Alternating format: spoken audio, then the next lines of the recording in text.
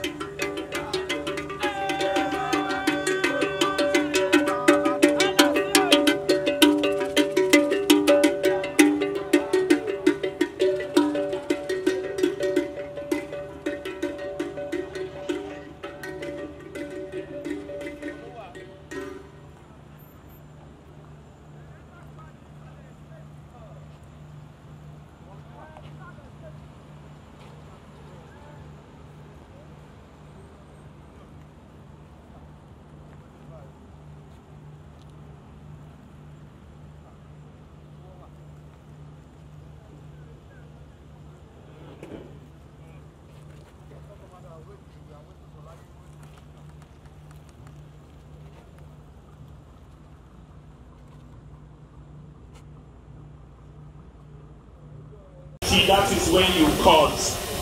Okay? Once you shout 50, then you cut. So we will start counting from 10, 20, 30, 40, 41, 41, 41,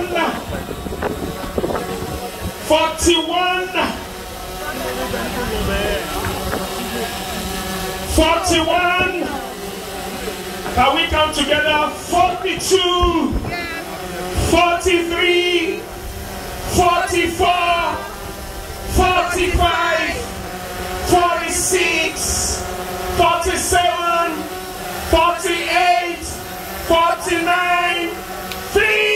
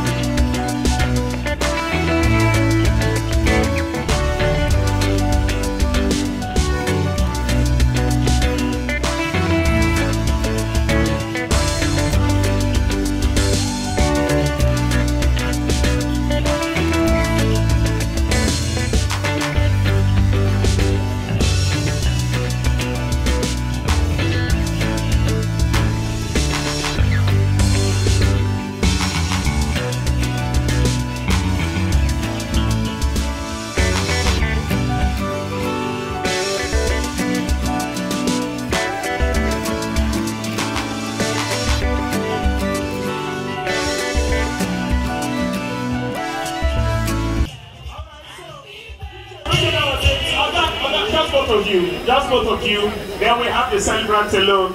Just both of you. Oga, you say you have a key. Any kokoro or lower? Chebo son movie. You movie. Acting here. Okay.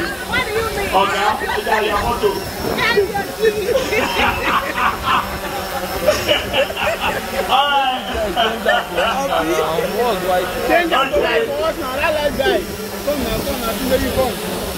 All right, thank you.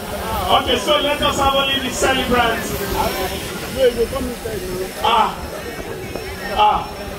She said that she.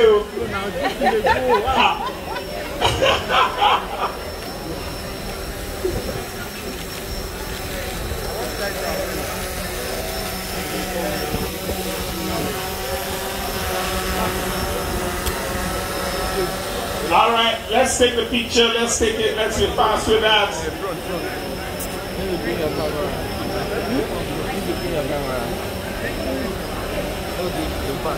All right, thank you so much. Thanks for watching this video. Please don't forget to click on the subscribe button. Kindly comment and share. We drop new videos daily. Thank you.